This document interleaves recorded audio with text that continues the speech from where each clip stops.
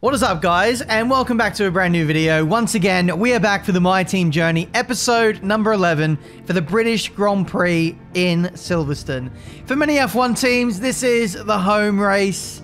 I suppose you could throw us under that bus as well. Welcome to another episode, guys. Today, we are trying to continue our streak of, I think, like 4 podiums in a row, or 4 podiums in 4 races. It's been a very successful spell as of late.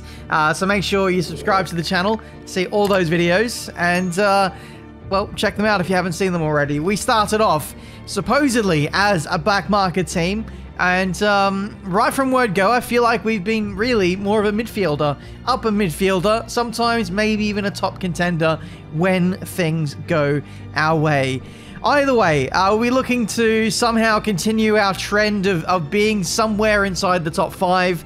That's going to be the aim for today. And also, this could potentially be my teammate's final race in Formula 1 at this team. We potentially have a contract renewal coming up after the end of this episode. So, from next episode onwards, we will have a new teammate. Just be prepared for that. Anyway, speaking of our teammate, we're going to boost his driver acclaim. And hopefully that'll, in turn, boost the overall team acclaim. If you have a driver with better driver acclaim, I think that kind of indirectly affects the team acclaim. I'm pretty sure. I really should know after all these years of doing my team, but there we go. Upgrade-wise, there's nothing really to do today because we did them all at the midway point of last episode. Unfortunately, major weight reduction upgrade has failed, and we don't have the resource points to do that in time for the Hungarian Grand Prix. So that's something we'll do maybe after we get some resource points in, but we'll have to wait and see. Weight reduction failed, and a durability upgrade failed, meaning we don't really bring much heading into the British Grand Prix. As you can see on the performance index here, we have Red Bull moving forward once again. Aston and Ferrari carrying good momentum. Mercedes have finally developed after Monaco. And big gains there for Williams and AlphaTauri, I'd say. They're really closing up to this midfield fight. So, really, I actually feel like we're closer to last place than what we are to first place now. But even still, that gap between first and last isn't that much, to be honest. It's less than 100 points, performance points, that is. So don't be surprised to see the whole field separated by less than a second and a half. Maybe even less, given it's the British Grand Prix. But yeah, it means if you have a bad day, you're going to have a bad day. But if you're having a good day, it could be an incredible day. So that's what we want to see. Modern F1 cars all being fairly close together. Now, engine wear isn't great. It is the elephant in the room. It's been our durability. Our longevity of parts, particularly on the engine side, is not good. We're really going to start feeling that in about 3 races' time. We're going to have to take some penalties. And we're going to have to take penalties at non-sprint race circuits. So let's get into qualifying. We've got our resource points. Time for the sessions that matter. Hopefully, we're on the money.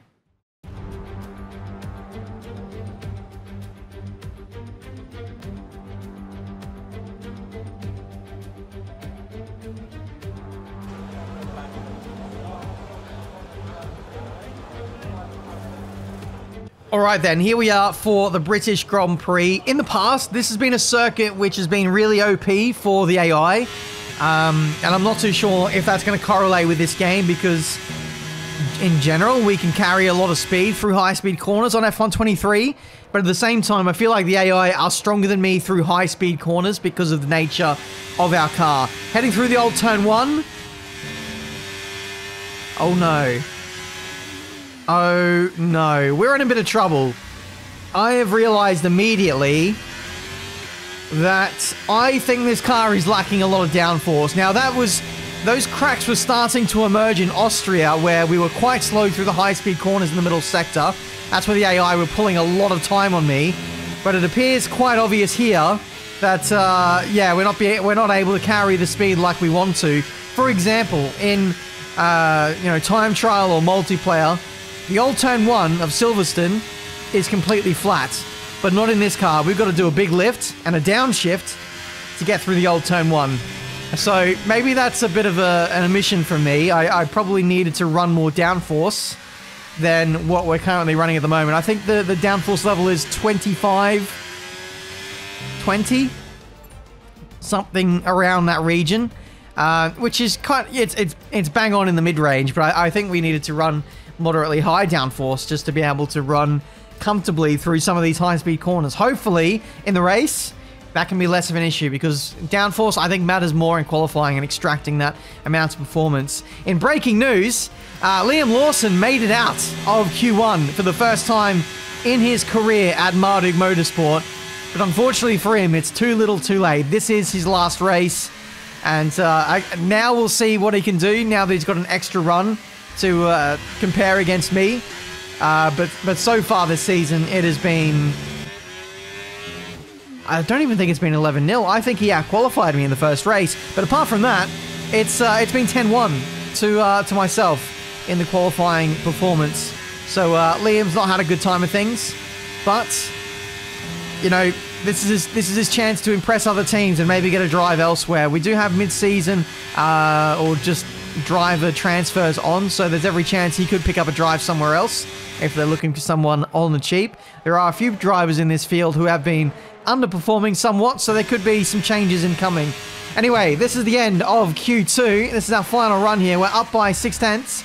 Oh, wow. Make that 8/10. We lost a lot of time on our previous lap across the line, and it's only P11 on the grid for this British Grand Prix. 8/10 away is relatively slower than where we have been in previous rounds. In Austria, for example, we were 2 to 3 tenths off pole.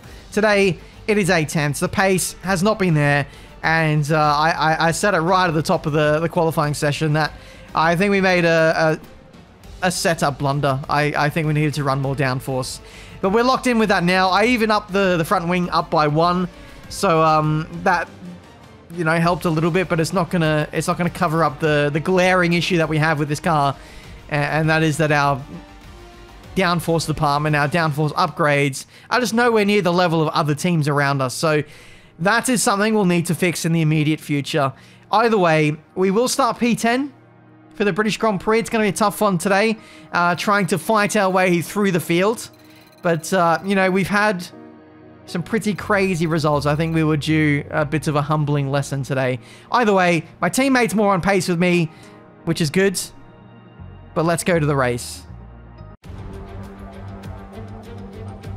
Welcome everyone as you join us at a former Second World War aircraft base, now converted into one of the great motor racing tracks. Britain is one of only 2 countries to have held a Grand Prix in every year of the Formula One World Championship, and long may that continue. This is Silverstone, and this is the British Grand Prix. Anthony Davidson joins me once again in the commentary box, and it's fantastic to have you with us here, but I'm curious, as a man with experience out on the track, how do you stop those pre-race nerves from becoming overwhelming when you're lining up on the grid? Well, I imagine they'll be starting to feel the adrenaline as they anticipate the run down into turn 1, a bit like preparing to go into battle. The unknown situation will bring nerves, but that's a good thing. It will keep them focused on the moment and on their surroundings as we build towards the start of the Grand Prix. Here we go then, the home of Formula One. We are ready for the British Grand Prix. P10 on the grid, not too far away from the race leaders, given our, I'd say, lack of pace. I think that's a pretty good result. P10 is certainly not the worst place to be starting from today. One stop is definitely on the cards. It always was, and I think always will be on this game. It's such a long transition time through the pit lane that a 2-stop will never work here unless there's safety cars. So we're not going to throw anything crazy at this race, especially given that we don't have the pace to make up the difference to catch up. So we're going to start, I think, on the soft compound tires, and the undercut seems to be the meta on this game. So if I can stay close to the leaders, get dragged along with DRS, then that'll be great. And then, yeah, if I can get an undercut on a few of those guys, then we could maybe bag like a P6 or a P7. I really do think the top 4 cars are probably too quick for us in this race, but never say never. There are many times that I've written myself off and I've then gone on to prove myself wrong. So absolutely anything is on the table, especially with sim damage and all the crazy shenanigans that comes with F1 23. So we'll be optimistic, and we'll make sure that we pick up a few places off the start. The starts have actually been really good for us there, so a lot of opportunity for us to capitalize early, and who knows, if we can contain some drivers, then we could be on for a big result. The formation lap gets underway then, and it's going to be interesting today to see how the dry conditions could affect the lifespan of the tyres. We're almost ready to start the race as the cars take their positions on the grid, with the drivers and teams making their final preparations. And there is the possible race strategies. Not too many people starting on the soft, the majority opting for the mediums.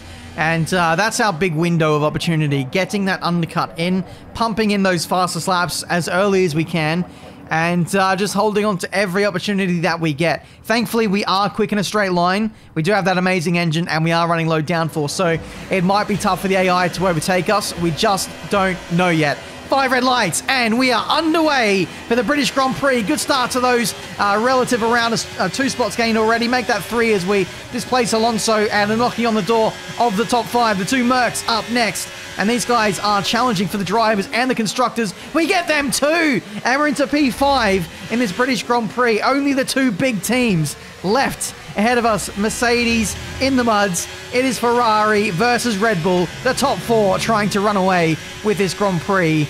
And I guess I'll be hoping for their sake that I'll be the cork in the bottle, holding back Mercedes and literally everyone else in this field. But we're going to try and strike as early as we can with these soft compound tires, make an indent into these race leaders, and just be really annoying, and get maybe 1 or 2 more drivers in this field if we can. It is going to be absolutely paramount that we keep within 1 second of the race leaders. It is proving to be difficult already as the race is settling in. Wow, look at that understeer moments heading through the S's. You can see how much time I'm losing. Very much under pressure from Lewis Hamilton, and it looks like the previous whoa, bit of a wobble moment through Club and Vale there. You can really tell I'm lacking downforce and maybe even a little bit of confidence today, whereas the last 4 or 5 races the confidence has been sky high, but not today. Unfortunately, we need more downforce, and yeah, it's really costing us. But yeah, I'm doing the best job I can to try and stay close, but you know, we're doing okay. We're in this fight. Perez, Sainz fighting away, which is enabling us to stay with, but even on power there, when the tires are fairly fresh, we're losing the back end already. That speaks volumes for how this race is going to go later, once the tires actually start to drop off a little bit. Hamilton is so close behind me. Now DRS is enabled, and we're going to see the true test of what the AI can do relative to us. I think Lance Stroll has retired from the Grand Prix. Don't quote me on that. It is certainly an Aston Martin. But we fend off Lewis Hamilton running side by side there. The lack of pace is on full show now as the leaders are just gone. 2 seconds up the road. There's no chance of us catching him now unless we can start to work with the Mercedes here to catch up to them. But I'm not even sure they have the pace. But we'll fight away for every position for all it's worth, because well, I'd love to finish in the top 5 in this race. How realistic that is, I guess we'll wait and see. But we'll put up a big fight. We won't give up. There is still potential for undercut to get into that realm of the AI ahead. So you know, anything's possible. But we do first and foremost want to guarantee as many points as we can, because we're about to hit that logjam of not being able to upgrade past spec level 1 in some of our facility upgrades. Side by side with the other Merc now, and you can see there's a big old train looking to get me. Just behind Stroll is the next car behind. So it was Alonso who retired from the race. There goes Stroll up the inside of Hamilton. Piastri looking for a move up the inside of me, and doesn't quite make the move stick. Still side by side with Merc A and Merc B team. I'll let you guys decide which one is which at this stage. But yeah, good little battle emerging between the AI. We love to see the AI actually forcing moves and having good scraps. Certainly oh wow, the increased slipstream and DRS potential has made things a lot more spicy in the raw gameplay of F123, and I'm absolutely here for it. Big old squeeze on Lando Norris it was in the end, so there was an internal switch there between the McLarens, and now Piastri is back ahead again. He's on the top compound tyres, so same strategy as me. It looks like it's going to be a key fight for us to the end of the Grand Prix. Unfortunately, we've lost DRS to Stroll and Hamilton. Hamilton in particular is gone and is setting off after the Red Bulls and the Ferraris. But now we're really starting to get into that painful zone of the tyre wear, above 40%. And I think we need to come in for that undercut desperately to get back in the fight with Stroll, maybe even Hamilton. I think the top 4 cars are gone now at this point. I mean, the undercut is strong, but I don't know if it's that strong. We'll have to wait and see. But we're keeping back the McLarens at this stage. Norris is again back ahead of his teammate. I've had a massive spin in front of everyone. I've got major front wing damage, floor damage, and the red flag has been brought out in this British Grand Prix. Maybe a little bit premature there, but the red flag has been brought out nonetheless. Track, but officials aren't looking to push for a safety car right now. Just be careful. And that could be curtains in this race. As if our pace wasn't bad enough, we now have major floor damage. There's a good chance to change our strategy for the rest of the Grand Prix if we want to.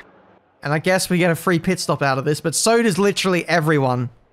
No one has made a pit stop yet, but now this kind of forces our hand. Do we go mediums or do we go hards?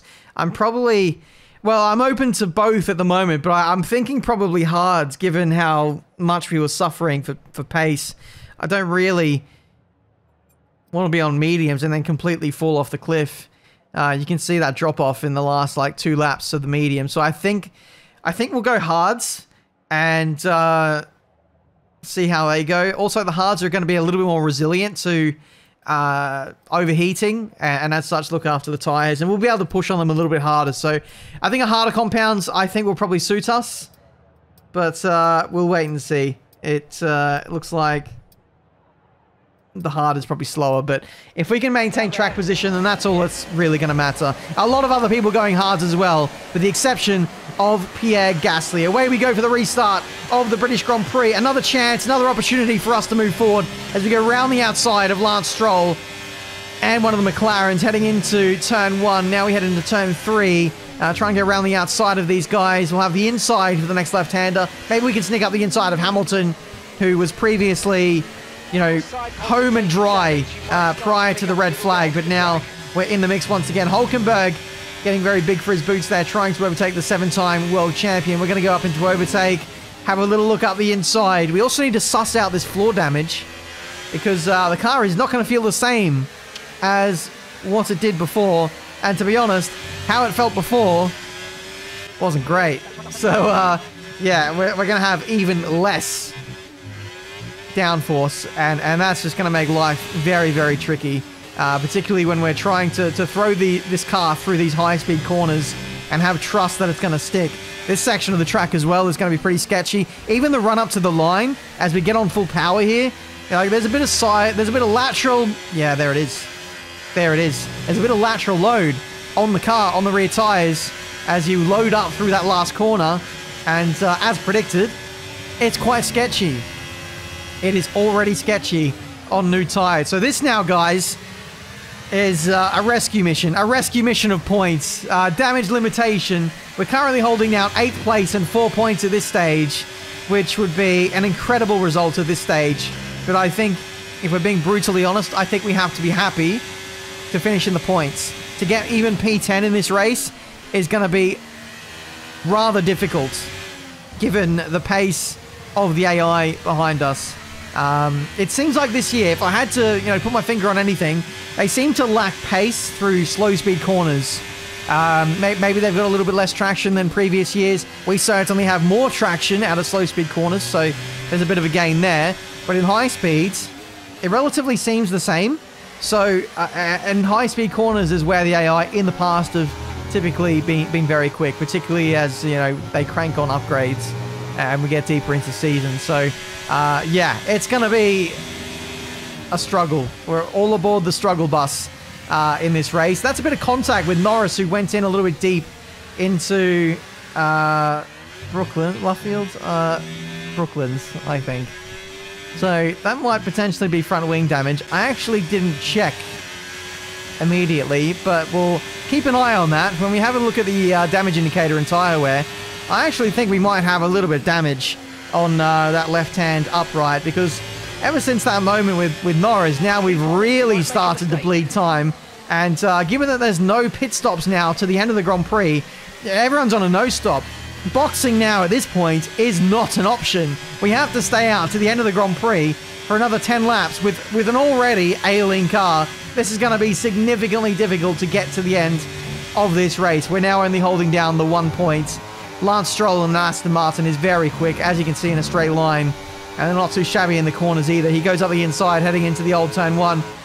We squeezed him to the inside, moved back to the racing line, took a more flowing run, and we were able to stay ahead, thankfully. But, you know, we can only get away with that for so long before the stewards start to, you know, have a look at us in a not-so-good light.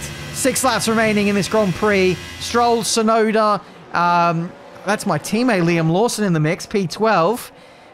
It might even be half a chance for my teammate to get points in this race if he can muster his way past those 2 cars in between us. But at this stage, you can see how much I'm struggling. I am losing so much time through high-speed corners. A big slide from the AlphaTauri drivers. They go round the outside of Stroll and actually made the move stick.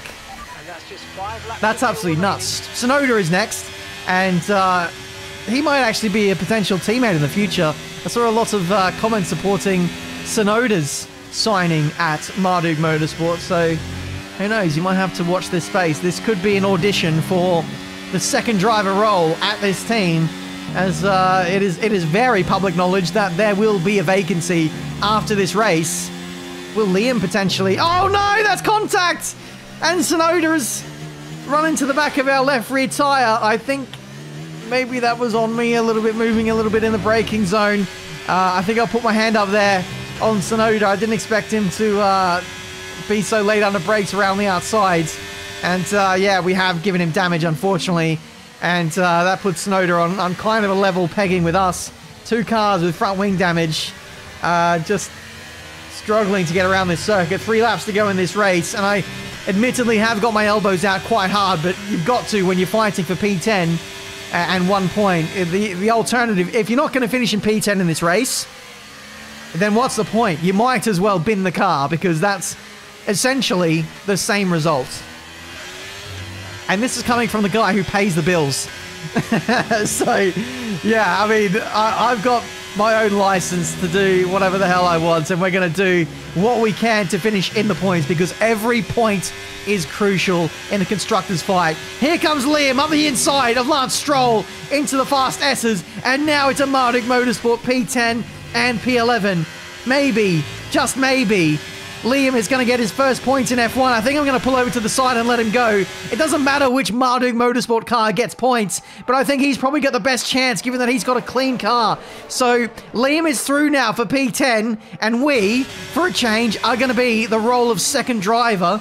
We are going to be the rear gunner and defend Liam for the rest of this race. Run away, son. Get those points, and I will do my best to keep those quick boys behind. We've got an Alpine. We've got an Aston Martin. Do we have any McLarens behind us? I don't think so. Either way, every team is a rival. Every team is a rival, and every single point counts. So Liam doing the business at this stage. I'm surprised that he's still in my DRS range, as he's towing us along a little bit. I thought he would have been absolutely clear at this point. Magnussen, by the way, 25 seconds ahead of us. I don't know how we've lost that much time. I mean, yes, we've been driving badly and defending and fighting a lot, but I didn't think 25 seconds is absolutely ridiculous. I just don't know how we lost that much time. But eagle-eyed viewers will have noticed when we checked that... Yeah, there it is. There's the damage on the front left upright. It didn't show at the time, but we did get the damage from Lando Norris, which ultimately put curtains to our chances of getting points in this race. Sergio Perez wins the British Grand Prix from George Russell, I want to say, in P2. Hamilton not too far behind the other Ferraris and Red Bull. But yeah, it is mud for Marduk Motorsport today, unfortunately. We just didn't have the pace this weekend. I'm glad, though, that Liam is at least going to get something out of this race. and promote the team forward. 1 point is certainly nothing to scoff at, especially when you consider where we are in the performance index. We are the 6th best car, so really we should be challenging for fringe points at this stage. It is a pretty realistic result. But Liam Lawson, in his final race at Marduk Motorsport, gets some just desserts. He finally gets a point in F1. Well, they've done a brilliant job, I must say, under some intense pressure to take a well-earned victory here at the British Grand Prix. Well, Anthony Davidson, a resounding victory today, but what set them apart from the rest? I feel like consistency was probably the key today. There's being quick, and then there's being quick lap after lap after lap. If you can do that, you can capitalise on other people's errors without making many of your own. And that's an approach that can push you a long way up the field. The drivers are en route to the podium as we speak. What a fantastic win for the Red Bull team. They performed exceptionally today, keeping us firmly on the edge of our seats throughout the entirety of the race. Congratulations to everybody at the team. GG's to Red Bull, GG's to Sergio Perez. He is etching himself as a potential suitor for this F1 World Championship.